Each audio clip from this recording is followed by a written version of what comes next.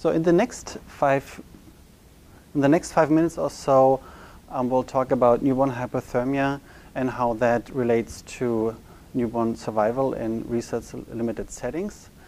And I think to understand that, it's important for you to understand where newborns in the world are dying, why they are dying, what are the causes of mortality from a global picture. And I want you to help me to figure out what can we do about it. And to get you started, I'll let you sit. I don't have you stand up. But stretch out your arms. Hold your hands open like this. And now close your eyes. And think about what you can hold in these hands. Maybe an apple, maybe a purse, maybe your cell phone. What about a life? Now open your eyes again. So this infant that looks so peaceful and quiet is actually born too early, is too small to be, is immature and too small, is actually struggling to survive. And that struggle takes place a lot in low and mid-income countries. In fact, of the 3 million babies that die annually globally, not 80%, not 90%, but 99% die in low or mid-income countries.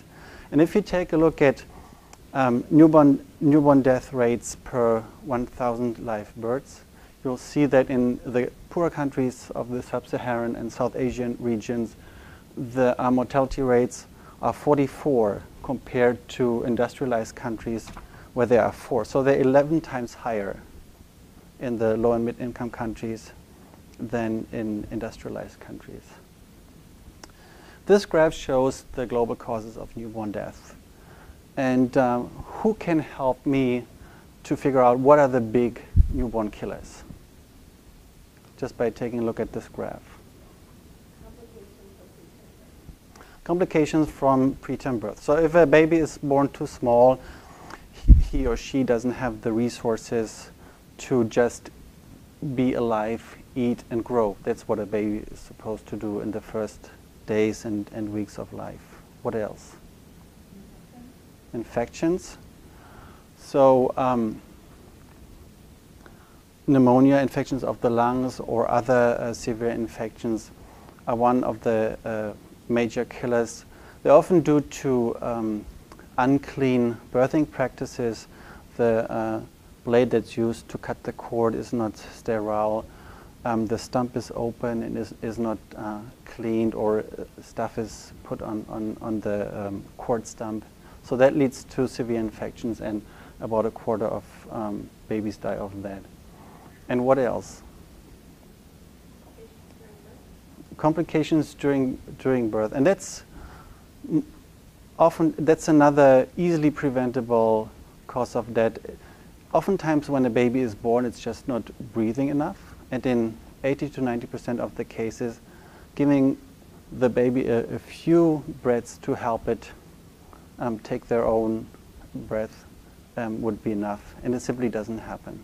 So these are the major killers. And you see that why am I showing these mortality causes when I talk about newborn hypothermia?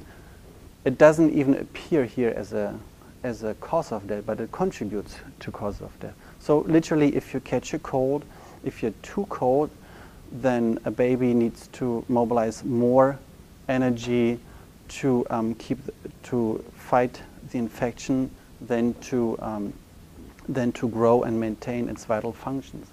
And the same is true for preterm babies. Preterm babies by default have less resources that they can mobilize. So neonatal hypothermia, or a baby being too cold, is both a direct and an indirect cause of death. And it's a problem particularly in low birth weight or premature babies. And it's simply defined as an abnormally low body temperature under 37 degrees. Everything that's mildly below, between 36 and 36.5, is referred to as mild hypothermia or cold stress, which basically just needs the baby to be wrapped up and protected a little bit. 32 to 60 to 36 degrees is moderate hypothermia. It needs a little bit more attention and care, and everything under 32 degrees is severe hypothermia, cold, also referred to as cold injury, and needs really intensive treatment. So as I said, it's the small babies, the ones that are born prematurely, that are particularly prone to newborn hypothermia, because they have an immature physiological system to regulate their temperature, both from a neurological and from a vascular standpoint. They have a relatively high surface area compared to their body, which leads to more temperature being lost through evaporation and other mechanisms. They have less fat and are thus less isolated against environmental cold. They cannot shiver. They don't have that ability to generate heat by shivering yet. They have a specialized brown fat tissue in the back that helps them generate energy, but that's also easily depleted. And they have less glycogen stores, which means they have less blood sugar that they can mobilize to respond to the cold. So you would think, why is hypothermia a problem in tropical countries or in these low-income countries, Africa, South Asia? And if you look at the data, you'd be surprised that hypothermia is a problem even in the tropics. In Zambia, for example, it's anywhere between 48 and 71%. Also in other African countries, Ethiopia, 53%, Zimbabwe, over 50%, Uganda, depending on the study, between 29 and 70%. So even in warm, and the same is true for other regions. Depending on the study and depending on the country, hypothermia is a global problem. It occurs everywhere, even in warmer regions. So what can you do? It's like many of the mortality causes that I show you, it's a risk factor that is relatively easily preventable. The principle is twofold: either creating a heat loss barrier by wrapping the baby in something, or providing external heat through sources that are effective in reducing heat loss.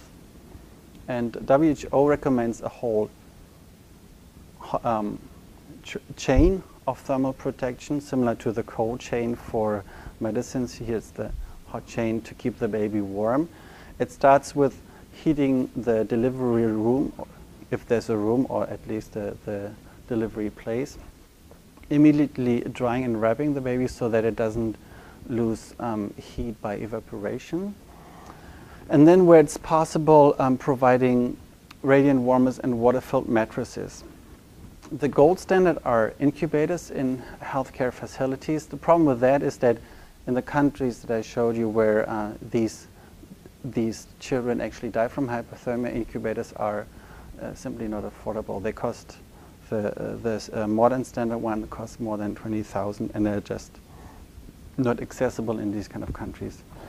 An alternative, a very, let's say, a normal or biological alternative, is providing skin-to-skin care, or putting the naked baby on the mother's chest or somebody else's chest, which provides both warmth, encourages breastfeeding, and also facilitates bonding between the child and the mother or the caregiver.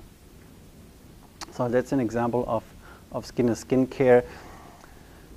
It needs to be taught. It's often not practiced. Sometimes in some areas people prefer to carry the kid on the back. So it's not universally practiced, let's say it like that.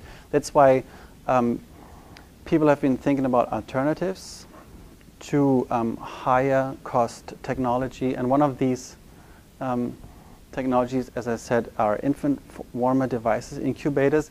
They started about 100 years with contractions that were derived from chicken warmers, and now there are a whole bunch of solutions in development that try to construct the same or a similar infant warmer, just a little bit easier. And one innovation that now has actually attracted a lot of attention is the Embrace device, which essentially looks like a sleeping bag. The trick about it is it has a warming element that you can heat. It's a wax-like material that keeps the temperature steady for about 4 hours and helps warm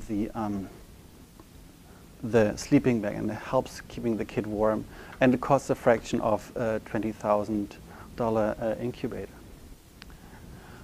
So what you have just learned, or what you maybe already knew, most newborns, 99% of all newborns in the world die in low and mid-income countries.